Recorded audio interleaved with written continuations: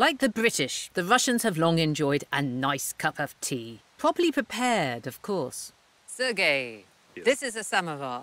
Yes, it's traditional Russian samovar. How does it work? Does it make the tea? Essentially, we can say that the Russian samovar is boiling water. So, here we can say middle shaft. Is that where the water goes in? No. Here we can put hot coals. Hot coals, okay. Yes, and here is water. All around there. Oh, I Yes, see. water is boiling. Yeah. We turn this detail, and here tea brew. Voila. I see, to keep it warm. Then we do it. So you Tea. pour first Yes, strong tea, very strong. strong tea, And then hot water. Yeah. I understand. And then do you put in the milk? No, only lemon. Only lemon. Only lemon, yes. Okay. And is it very strong? Yes, Russian tea is very strong because Russian people are very strong. Oh. Strong tea, strong people. I understand.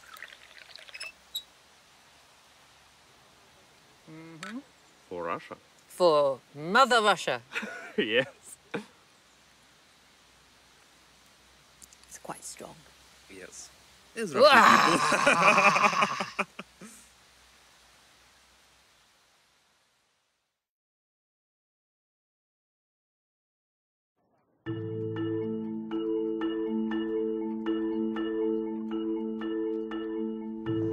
Here in the Hermitage, the walls are covered with Catherine the Great's art collection, which she used to project Russian imperial power.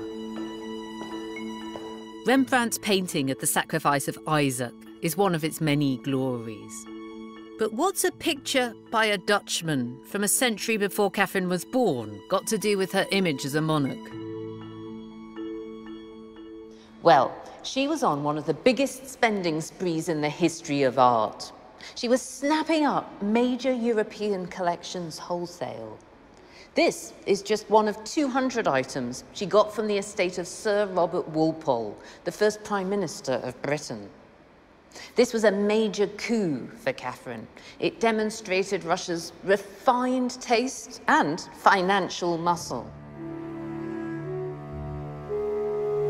And it was also a bit of a humiliation for Britain.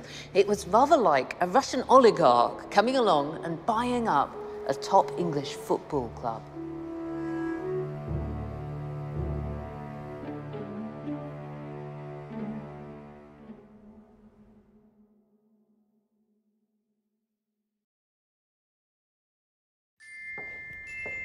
I've come to the Shuvalov Palace in St. Petersburg to see the famous Fabergé eggs.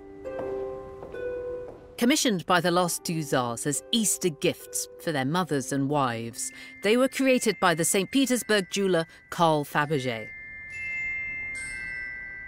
After the fall of the Romanovs, these remnants of imperial splendour were eventually acquired by the American tycoon Malcolm Forbes.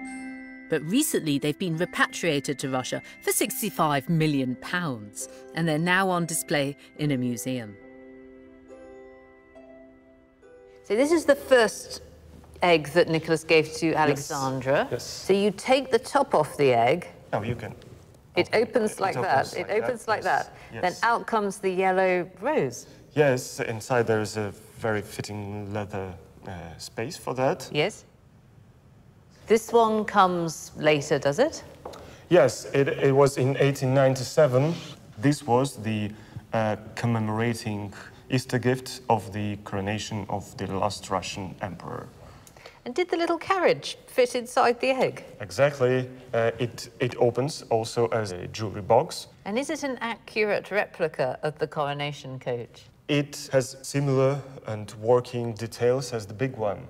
So the springs are working and the first two wheels, the rotating one, they could also rotate. You can see that on the windows, the curtains are also engraved on the rock crystal. Oh, it's even got the curtains of the carriage. Yes. As well as public events, these gifts celebrated more personal family matters. This lily-of-the-valley egg, covered in rose gold and pearls, was styled after the Tsarina's favourite flower. What's the surprise with this one? The surprise of this one is 3 portraits of Nicholas II and 2 daughters, Tatiana and Olga. Does it pop up like this? Yes, but not pop, it softly slides off. Yes, you have to turn the knob, and it slides off like magically.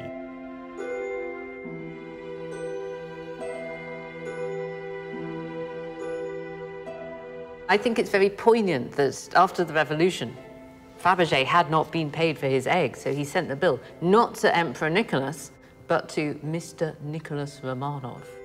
He wasn't His Majesty or he wasn't the Emperor, so the only way to ask him was Mr. Yeah.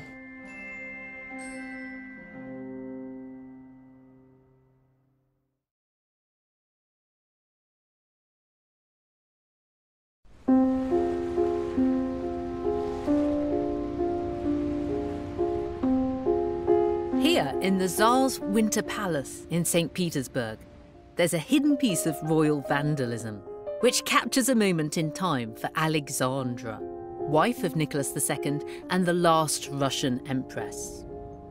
Up here, there's a little record of exactly what Alexandra was doing on the 17th of March, 1902. She was watching her husband through this window. Nikki, it says, looking at the hussars.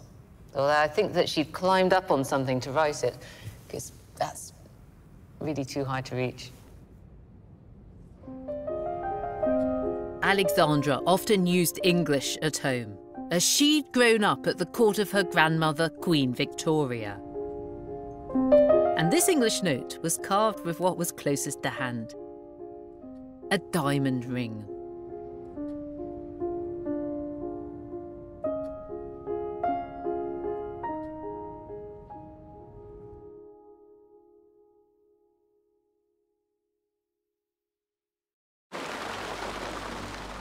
Tsars have always had to balance 2 roles. On one hand, the stern commander, and on the other, the little father. To the outside observer, Nicholas I appeared to be every inch the unflinching autocrat. But here, at his summer residence at Peterhof, he tried to show his softer side. Nicholas embraced family life and constructed a suburban-style villa where he put on rather stilted performances of domestic life.